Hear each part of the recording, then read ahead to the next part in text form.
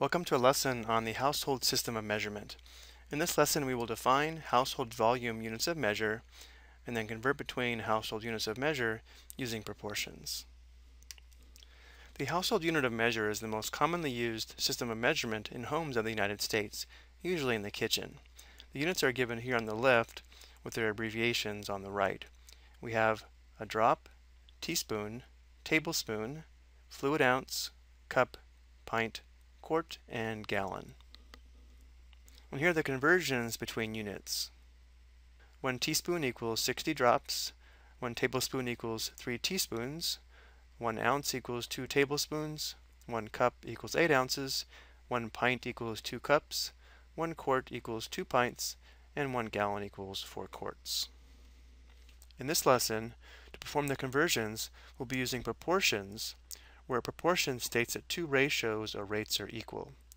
So if A to B and C to D are two equal ratios, once we set them equal to each other, this is a proportion.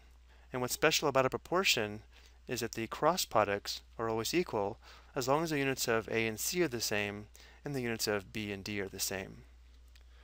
So again, if we have a proportion, then A times D must equal B times C. The reason this helps is because if one of these four values is unknown, we can cross multiply and solve for the unknown. As an example, let's say your car gets 28 miles per gallon and you want to determine how far you can drive on 3.5 gallons of gas. Well, 28 miles per gallon is a rate which we see here in fraction form. We can set this equal to x to 3.5 gallons, where x is the number of miles that you can drive on 3.5 gallons. And now we can cross multiply and solve for x.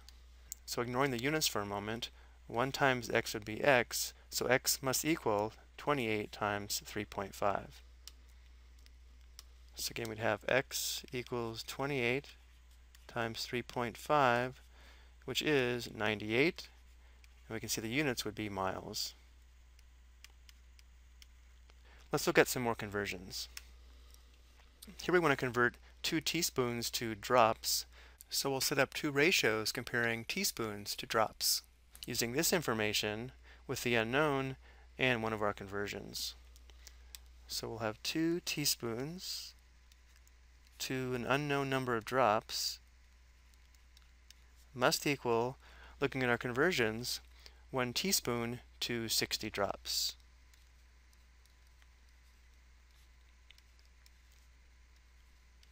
Notice how we have teaspoons on the top and drops on the bottom.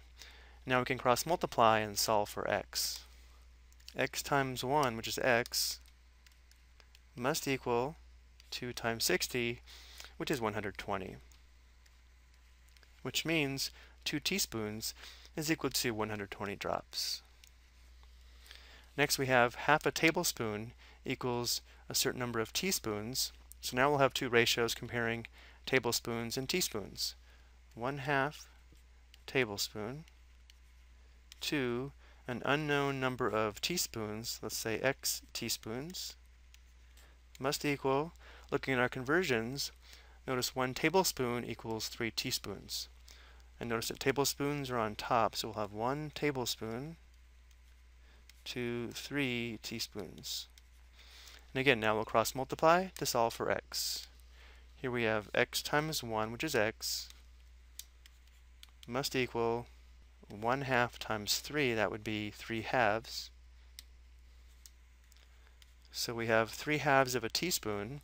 Let's convert this to a mixed number or a decimal.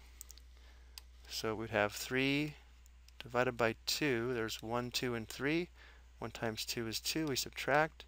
We have a remainder of 1, which means 3/2 is equal to 1 and 1/2, which should be 1.5. Now we want to convert drops to teaspoons. So now we'll have two ratios comparing drops to teaspoons. 45 drops to an unknown number of teaspoons must equal, we already know that 1 teaspoon equals 60 drops. Notice how we have drops on top, so we must have 60 drops on top and 1 teaspoon in the denominator. And now we'll cross multiply. Notice here we have x times 60, that would be 60x equals 45 times 1, that's just 45. Here we have to solve for x by dividing both sides by 60. So we have x equals 45/60ths, which does simplify. These two do have a common factor of 15. 45 divided by 15 is 3, and 60 divided by 15 is 4. So 45 drops is equal to 3/4 of a teaspoon. Next, we want to convert tablespoons to ounces. So we'll have two ratios comparing tablespoons to ounces. So we have 5 tablespoons to an unknown number of ounces must equal, notice here that 1 ounce equals 2 tablespoons, but tablespoons must be in the numerator or on top, so we'll have 2 tablespoons to 1 ounce. And now again we cross multiply. So we have x times 2, that's 2x, equals 5 times 1, that's 5. Divide both sides by 2. We have x equals 5/2. Let's convert that to a mixed number or a decimal. 5 divided by 2, there are 2 2's in 5. 2 times 2 is 4, subtract remainder of 1. So this would be 2 1/2, or 2.5. Let's go ahead and write 2 1/2. Now we want to convert 8 ounces to tablespoons, so we'll have two ratios comparing ounces to tablespoons. First ratio is 8 ounces to an unknown number of tablespoons must equal, we just saw that 1 ounce equals 2 tablespoons. Ounces is on top, so we'll have 1 ounce to 2 tablespoons. Cross multiply. Here we have x times 1, that's x, equals 8 times 2, that's 16. So 8 ounces equals 16 tablespoons. Next, we want to convert 12 teaspoons to tablespoons. So we'll have two ratios comparing teaspoons to tablespoons. And again, the conversion is 1 tablespoon equals 3 teaspoons. So we'll have 3 teaspoons over 1 tablespoon. Notice how the units are the same on the top and on the bottom. And now we cross multiply. So x times 3 would be 3x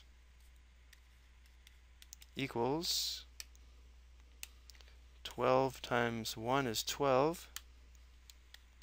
Divide both sides by 3. And we have x equals 4. So 12 teaspoons equals 4 tablespoons. We are running short on time, but I do want to take a look at one more example where there's not a direct conversion provided here in the table.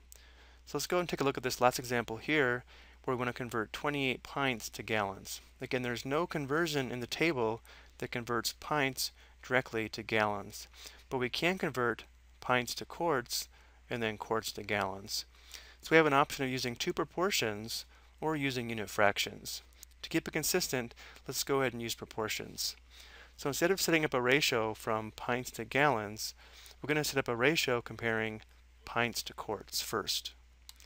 So we'll have 28 pints to an unknown number of quarts must equal, again the conversion is 1 quart equals 2 pints, so we'll have 2 pints to 1 quart. Cross multiply. We have x times 2, that's 2x, equals 28 times 1, that's 28. Divide both sides by 2. Notice how x is equal to 14, which means 28 pints is equal to 14 quarts.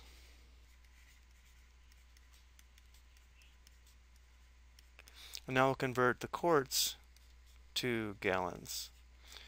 So again, we'll have 14 quarts to x number of gallons must equal 1 gallon equals 4 quarts.